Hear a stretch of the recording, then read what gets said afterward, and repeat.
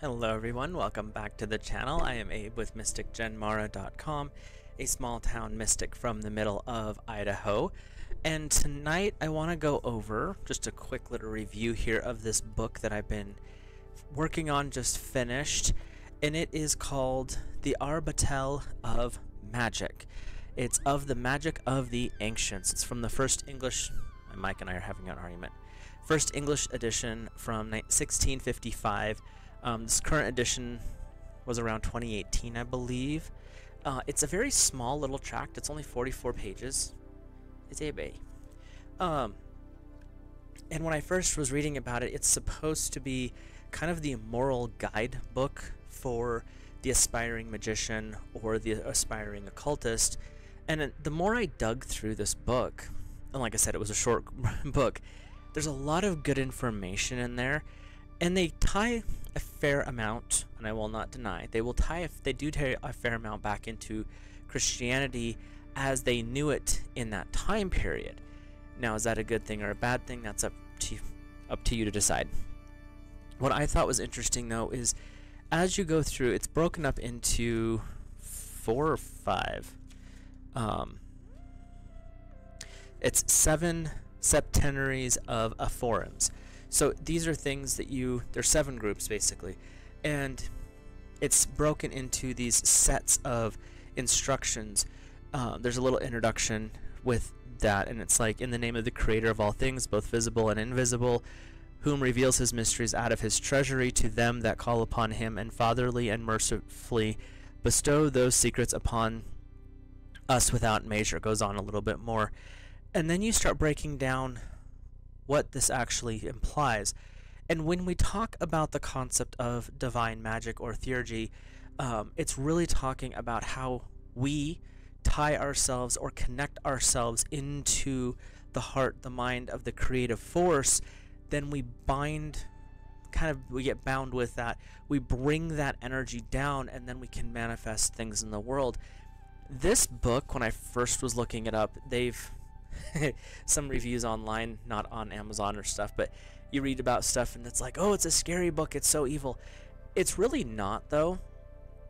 Like this one on the back, it says, The Arbatel of Magick is one of a number of early grimoires focusing primarily on white magic and the philosophical side of the occult. It's well known despite its relatively short length. It's broken into a series of aphorisms which contain various spiritual knowledge. So this entire book is based on the concept of, if you wish to practice magic of any form, primarily white magic, but I'm talking like high magic, Wicca, whatever other branch you want to pick out of all that, this is kind of the guidebook that you want to show you the moral and ethical way to exist in that world.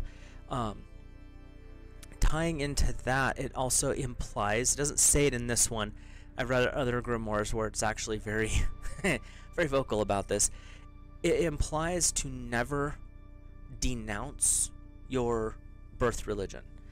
And the reason for that is they don't like is that this one just kind of implies that other ones are pretty loud about it. If you make an agreement with a spiritual effect behind it, meaning a baptism, a confirmation, something that you are consciously aware of, not a baby one, but a grown-up one. If you've made that agreement, that is binding spiritually. And so when we have those things that bind us, we have to go through the process of not denying that, because to deny or to denounce that is becoming an oath breaker. Back in the old days, loose term would be classified as a warlock to break a spiritual oath. That was a negative thing. That would be automatic. You work black magic, you don't ever touch the light because you have broken a vow. So, and like I said, it's implied in this one, it's written out very clearly in others. The reason I bring it up is this is telling you how to live a prosperous and beneficial life as an occultist or a white magician, a Wiccan, however you want to look at it. And it's not to denounce the other parts. It's to say, it taught you a ground level experience. The people in it may not have been good, but your connection to God's source divine, that doesn't really change. It's just where you go. So that's the reason I bring that up. And that's what they talk about in here. It says, like, The aphorism 3. Live to thyself and thy muses, avoid the friendship of the multitude. Be thou covetous of time, beneficial to all men. Use thy gifts, be vigilant in thy calling, and let the word of God never depart from thy mouth. This is talking about don't hang out with people just because, well, they're popular. No one cares. But it also saying to be careful with your time. Don't just frivolously throw it away. Don't, we all have those issues where we doom scroll at night. But it's things to hold yourself in a higher standard. And when it says let the word of God never depart from your mouth, it's really saying speak truth, speak with integrity, and be upfront and honest in everything that you do. And it talks about be good to admissions, in other words, admonitions. So when you are brought up on, for whatever thing, be upfront with your situation. Don't hem and haw. Don't lie about it. Be, polite. Be professional, but also don't put up with any garbage. And they talk in here. They use a little bit of biblical terms like this one: Thou shalt love the Lord thy God with all thy heart, with all thy strength, all thy self, and the Lord will keep thee in the apple of his eye and deliver thee from evil. It's not specifically saying that you have to follow a Christian doctrine. It's saying don't deny the fact that this exists. We all have a divine spark within us, and to deny that connection to God's source divine is to really say that we're denying that aspect of ourselves as well. How well does that work out for you? But then you go into your next set of forums, and it's interesting because they're all, it says it in the title, but it's set up in sets of 7, so it's 7 sets of 7. So this book itself, if you go by numerology, is a spiritually positive work because of that. Let's see what else we got here. The number of 4 is Pythagorean, the first quadrate. Therefore, let's place the foundation of all wisdom after the wisdom of God revealed in the Holy Scriptures. This is going into how you actually gain knowledge and mastery over nature by using the set of 4. Pythagoras talks about the concept of the 4 elements, and there's other ones that talk about it as well. So we go through all of this. He does reference the author does reference some biblical things in here, like talks about in the Acts of the Apostles, the Spirit said unto Peter after one of his visions. And this is the part where a lot of modern day, especially Christian mystics, are going to be a little bit pushed back. That's fine. It's not meant to be an insult. It's more of just bringing forward a different view of things. Thy soul lives forever through him that hath created thee. Call therefore upon the Lord thy God, and in him shalt thou serve. And it's not saying that you can't call upon deity. It's saying your soul exists forever because this is what supports all life.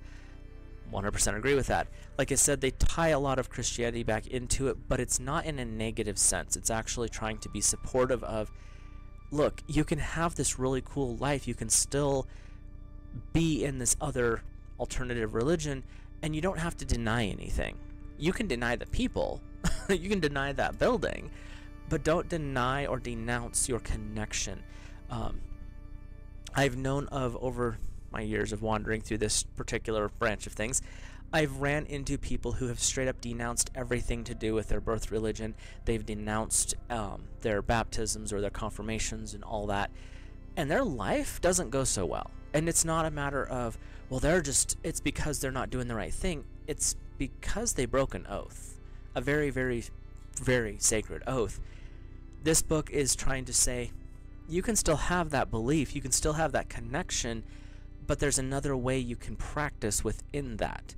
And that's, to me, the important part of the Arbatel, is it's a separation from the mainstream, I guess, if you will.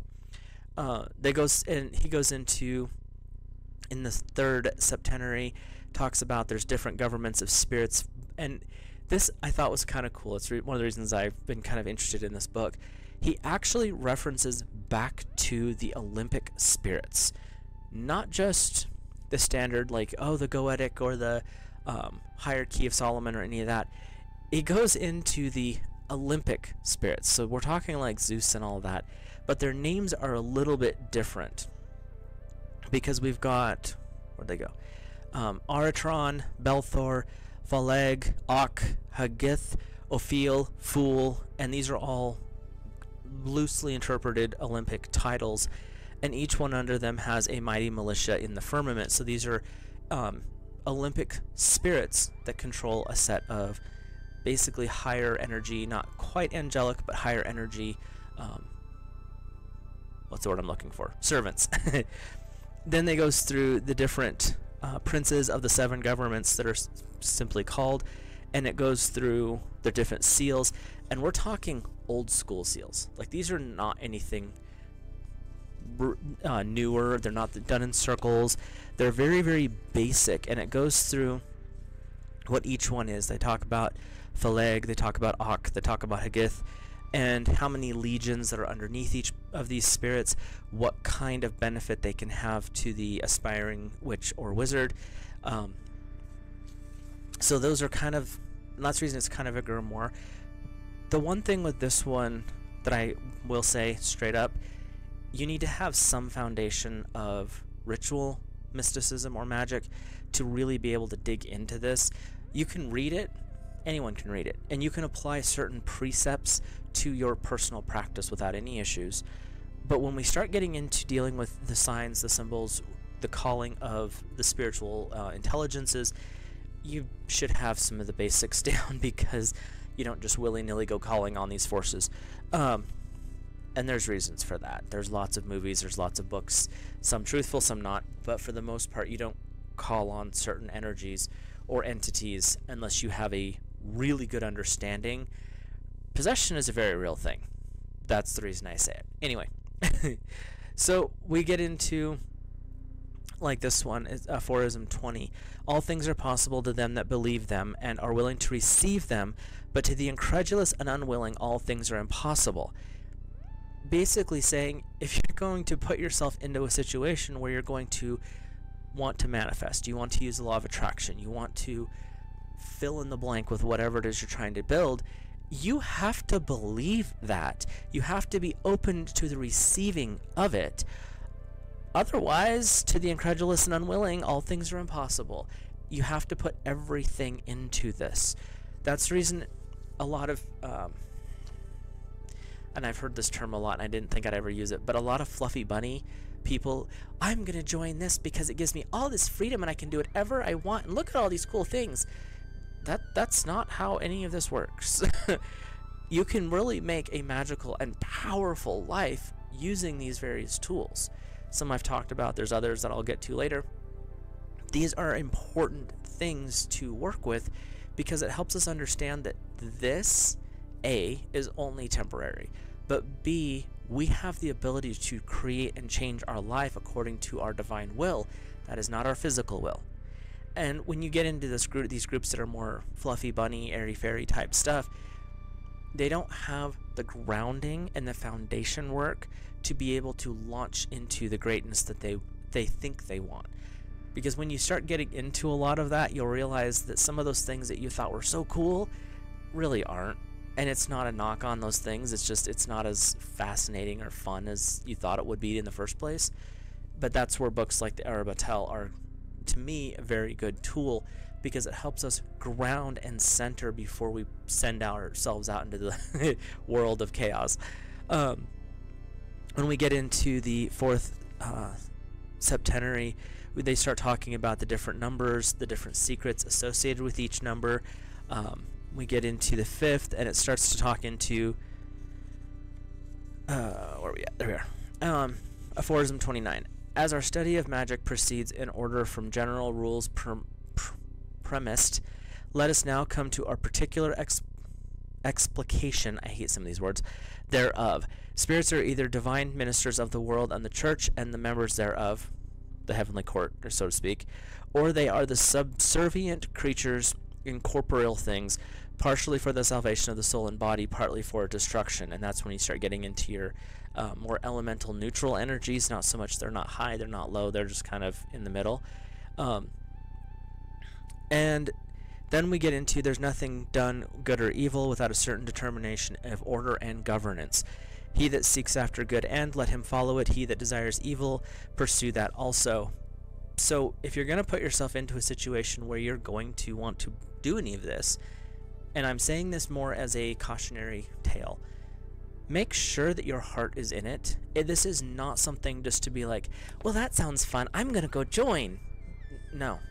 And to me, personally here, that's where a lot of our modern day groups have kind of fallen away, is to let anyone join.